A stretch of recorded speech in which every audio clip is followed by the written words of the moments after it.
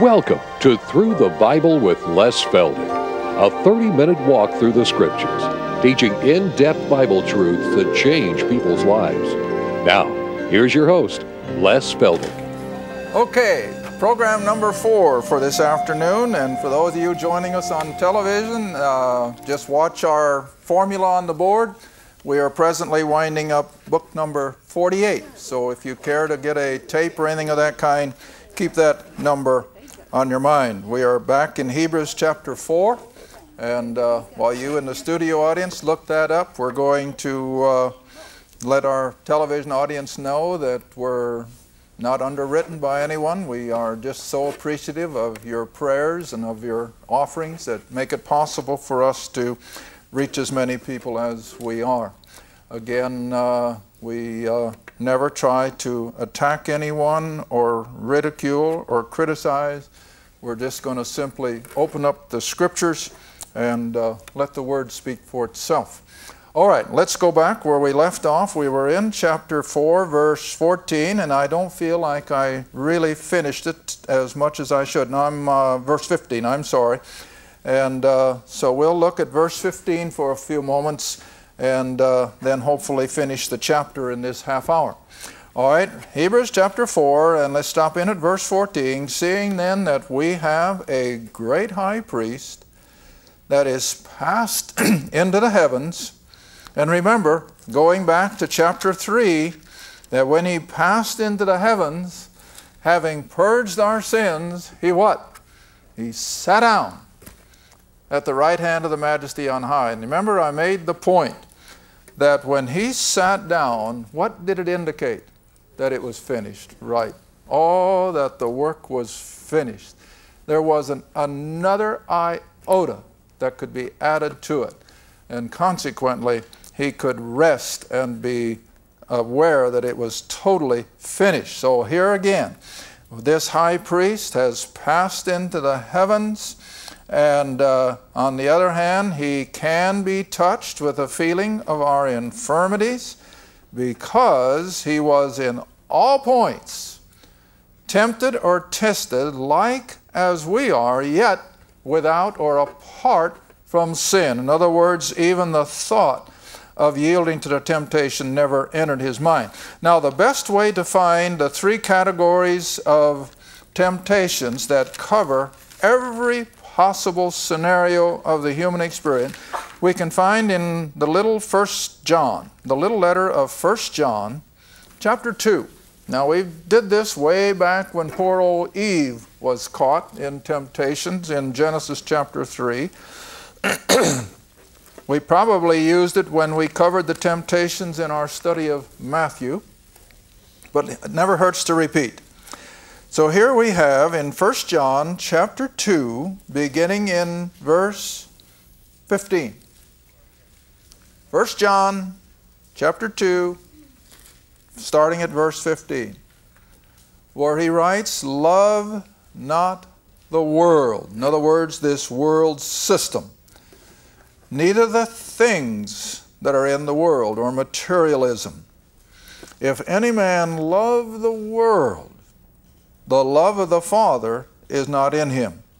Now here's the world, verse 16. "For all that is in the world, the lust of the flesh, the lust of the eyes, and the pride of life is not of the Father, but it's of the world." Now, I already mentioned Eve. Let's jump all the way back to Genesis chapter 3 and see how that she was pummeled with all 3 of them at one time. Most of us are dealt one at a time. We may suddenly find ourselves confronted with something that is desirable to an appetite of the flesh. Another thing may just appeal to our pride. Something else may appeal to our eye. But see, Eve was confronted with all 3 at one time. Chapter 3, verse 6. Genesis chapter 3, verse 6. "And when the woman, poor Eve, when she saw that the tree was good for food, and it was pleasant to the what? To the eye. So what do we got? Here was a fruit that was an object of the lust of her eyes. It was a beautiful fruit. Now, it wasn't an apple, but whatever it was, it must have been beautiful. It was alluring. It must have just looked delicious. And of course, with Satan's prodding, it just looked all the better. And then the next part was that this same beautiful fruit was something that would make her wise. Now, what does that appeal to? The pride. See? Pride. That it would make her wise. And remember, Satan's temptation was that she could be as God. See? All right. Then, her third step was she took the fruit thereof and did eat. Now listen, have any of you ever been so full of a good, large dinner that you couldn't eat another bite? Of course you have. Just the thought of another bite just almost becomes repulsive. So really, in order to enjoy something, you have to be a little bit what? Hungry. My wife knows that better than anybody, see? Oh, when you're hungry, just about anything can taste delicious. So what I have to, even though the Scripture itself does not definitively say it, Eve must have had enough of an appetite to really want to satisfy the desire to eat. And then what did she do? She plucked the fruit, she looked at it again, and she suddenly desired the flesh of that fruit to satisfy her hunger, but also her old mind was just spinning like everything. What's it going to do to her? It's going to make her wise. And so here she is pummeled with all three categories of temptation at one time. I guess it's no wonder she succumbed, is it? But you see, the Lord went through those same three categories up here in Matthew chapter 4. Matthew chapter 4. But remember, apart from sin, he never had any inkling to give in like Eve did. But nevertheless, in Matthew chapter 4, at the temptations, this was the whole purpose. This was the purpose.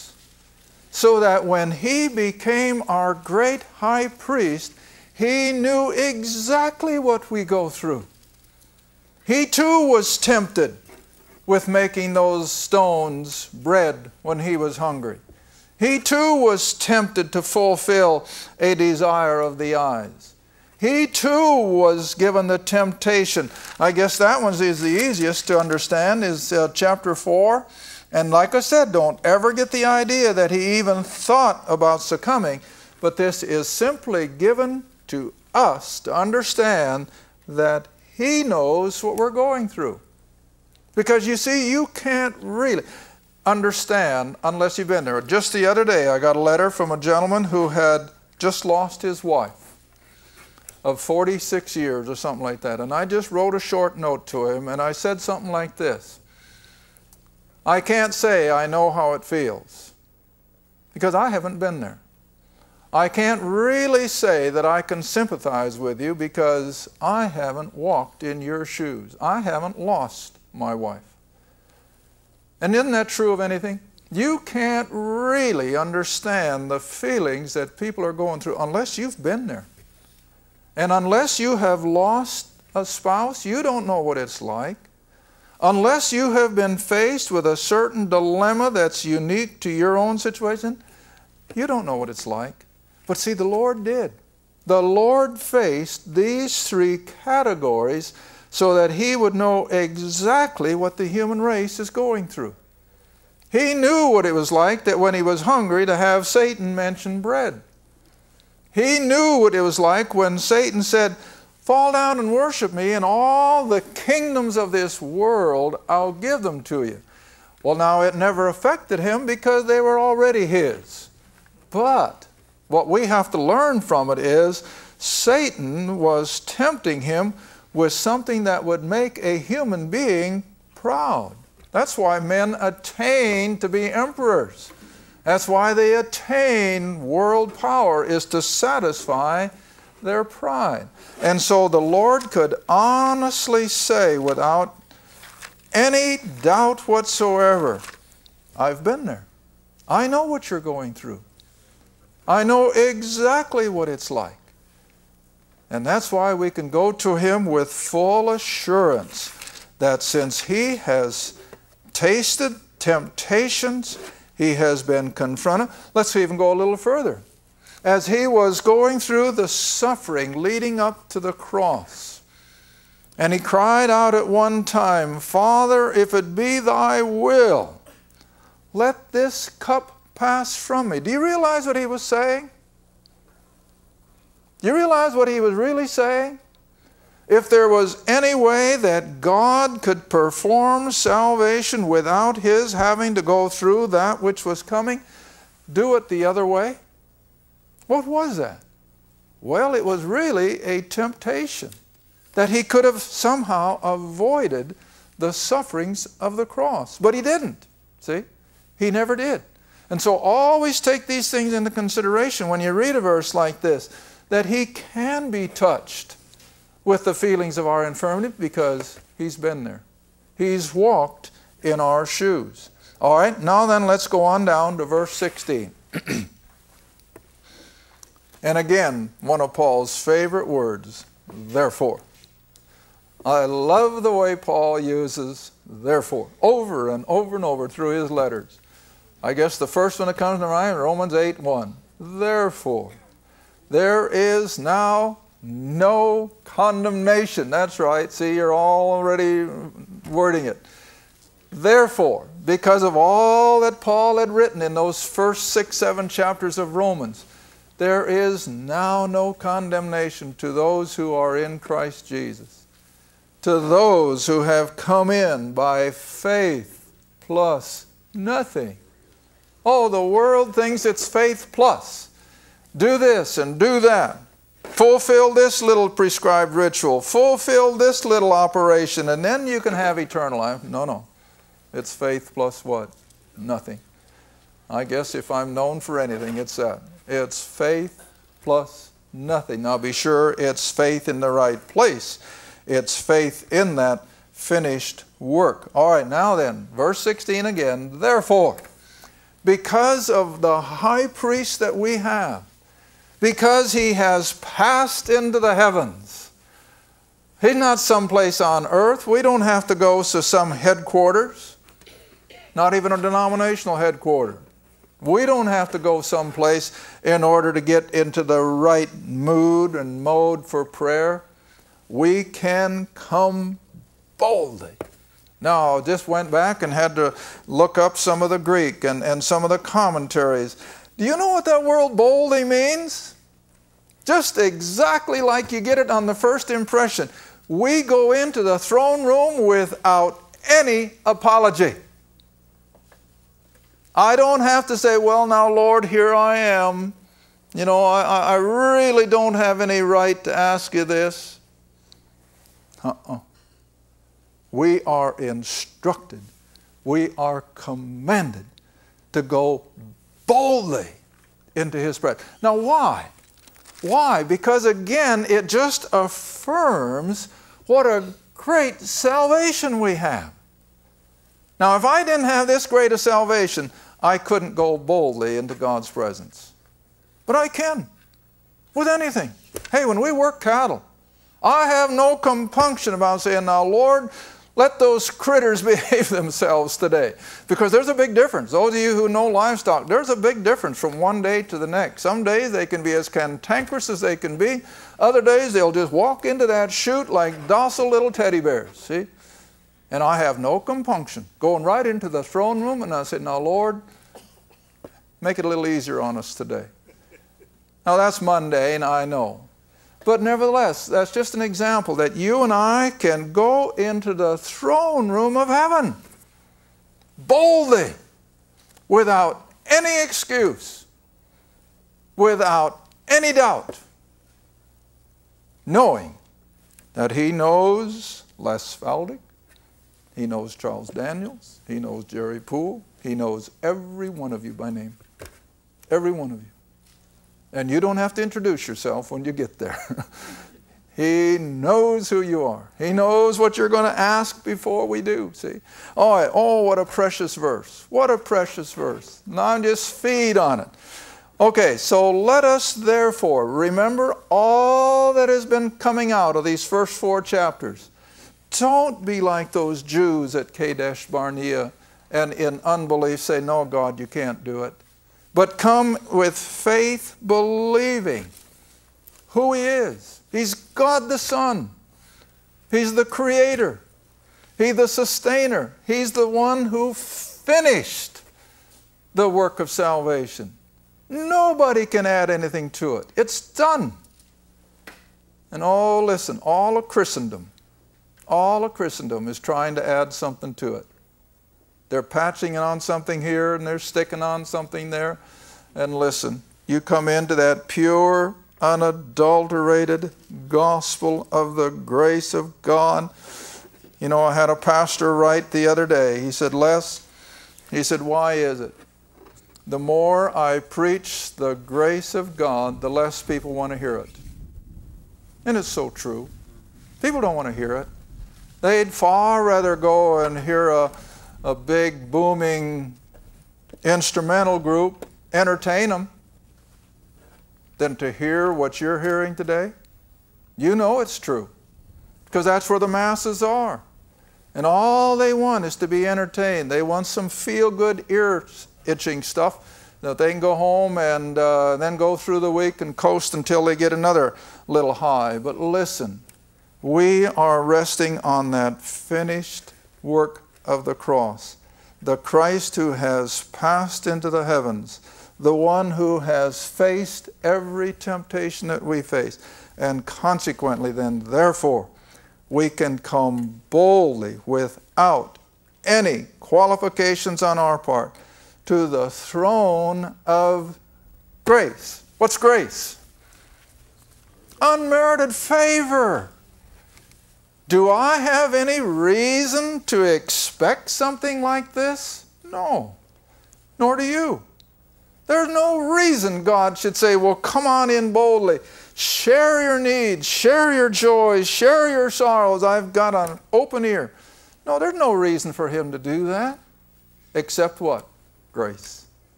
Grace. Oh, how God loves to be gracious. How He loves to just pour out all of His goodness. All right, so we come into the throne of grace that we may obtain what? Mercy. What do we deserve? Judgment. But what do we get? Mercy. Oh, let's go back to Exodus. That's the first place that this is really explained in perfect order. I hope I can find it. Exodus 33. Exodus 33. Clear back into the law of Israel. Even under law. Even under law. What made it possible for a Jew to get right standing with God? His grace. His grace. My goodness, you all know as well as I do, time after time, what did God have every right and reason to do with Israel?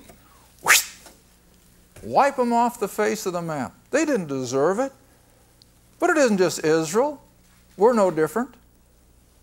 My, as much as we love our beloved America, do we deserve another day of our liberty? No, we don't deserve it. No more than any other group of people. But oh, we've been enjoying it now for several hundred years because of God's mercy and grace. See?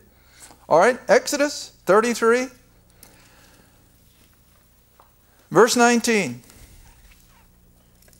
and He said, I will make all my goodness pass before thee, and I will proclaim the name of the Lord before thee. And now here it comes.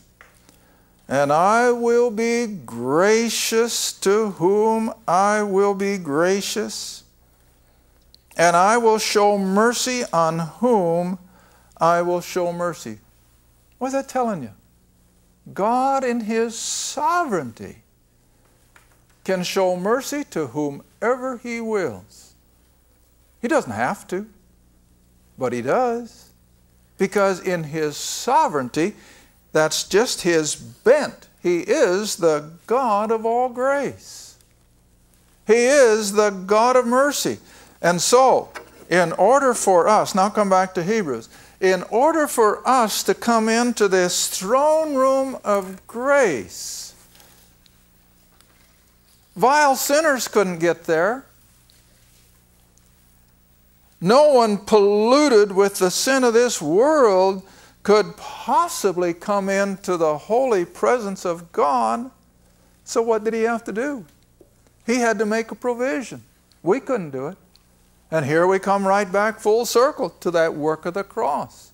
And so when Christ died and shed His blood and paid the price of our redemption and proclaimed it as what?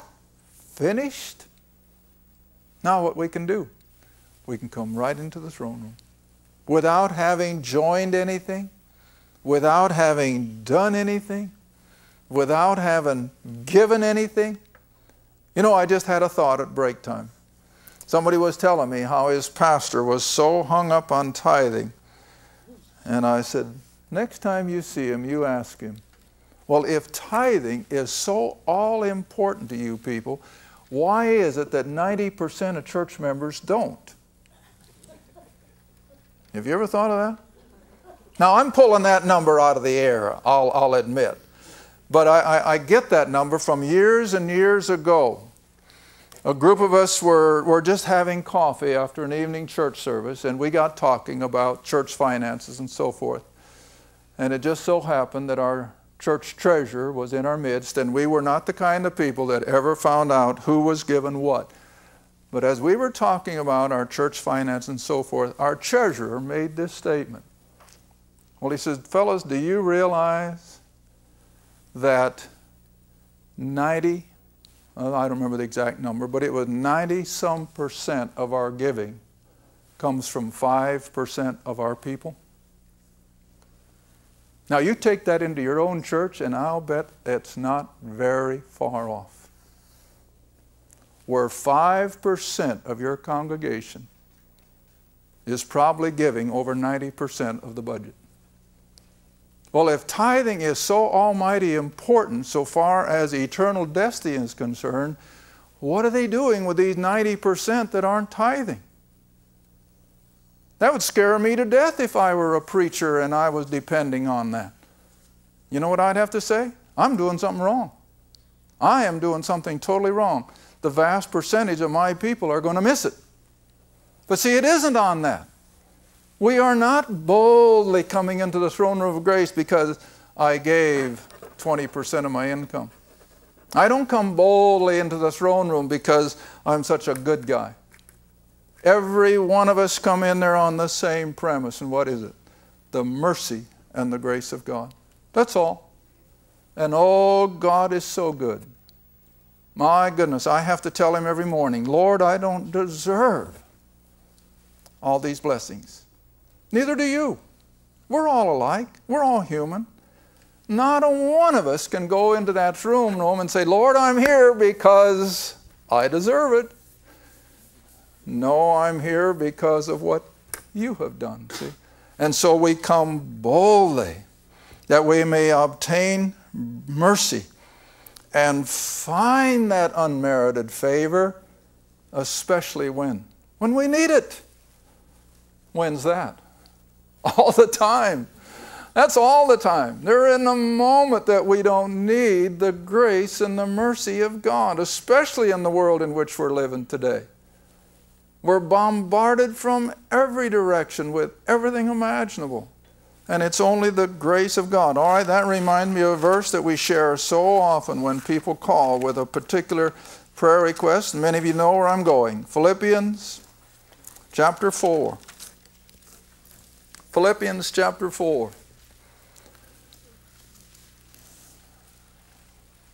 What a basis for prayer.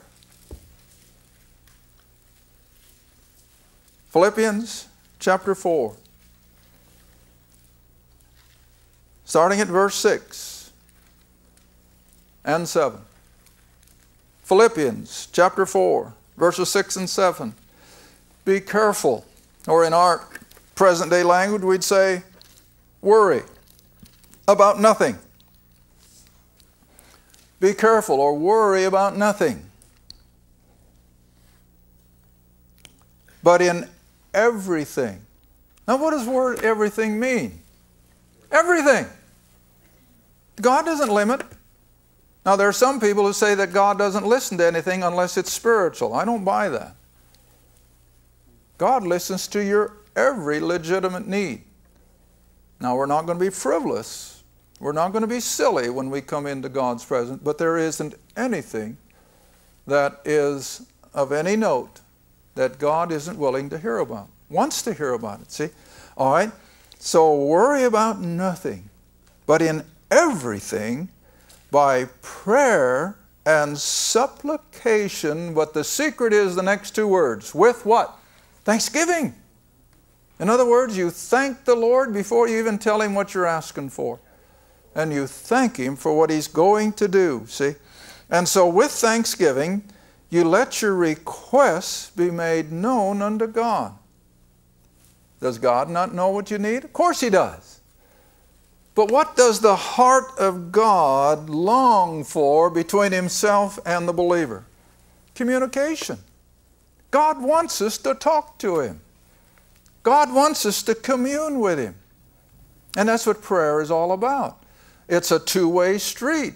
He speaks to us through His Word. We speak to Him through prayer, see? And so, He makes so well known that we are to come with thanksgiving. We're to bring our requests. And then Iris and I usually tell people, now that doesn't say that He's going to give a direct answer to everything we ask for. He may say yes. You may have an immediate answer. He may say no. He may not answer the way we think He should. Or He may tell us to wait a while. But the next verse is your immediate answer.